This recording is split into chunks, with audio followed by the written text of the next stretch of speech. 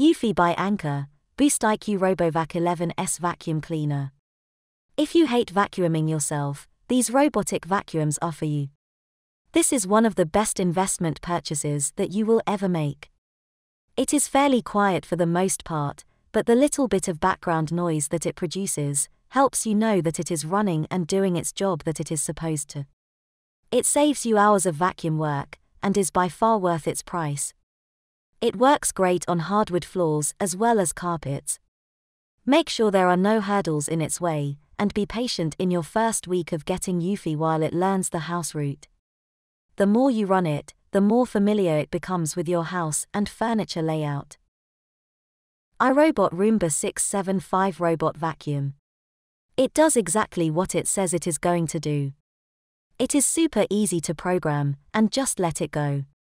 It redocks itself, cleans the floors of about 900 square feet with 2 carpeted areas, linoleum, and hardwood, and while it is a little noisy, it isn't enough to wake you up if you program it to clean at midnight. The Roomba 675 is one of the newer robot vacuums from iRobot. The 675 is similar to the Roomba 614 in many ways, but this model includes Wi-Fi connectivity.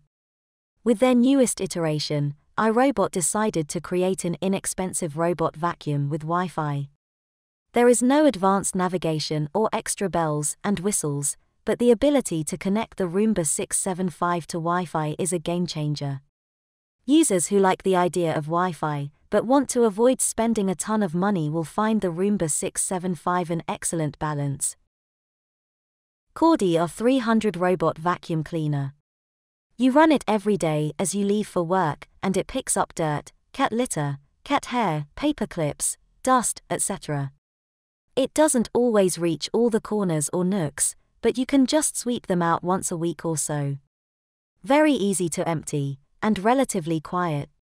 Make sure to move any phone chargers or random things off the floor that get stuck if there are hurdles in its way.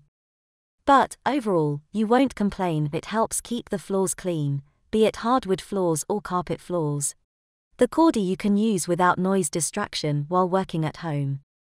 It also has a lower profile than the Roomba, so it doesn't get stuck under the kitchen cabinets or any dresser. If you run both the Roomba and the Cordy, you'll notice that the Cordy seems to pick up finer, smaller pieces of dirt and dust, and you can use it daily without any issues. Please like this video, and then if you feel generous enough to subscribe, we would really appreciate it from you. But at the very least, a like is what we charge for these videos from you. Vacuum Bot out.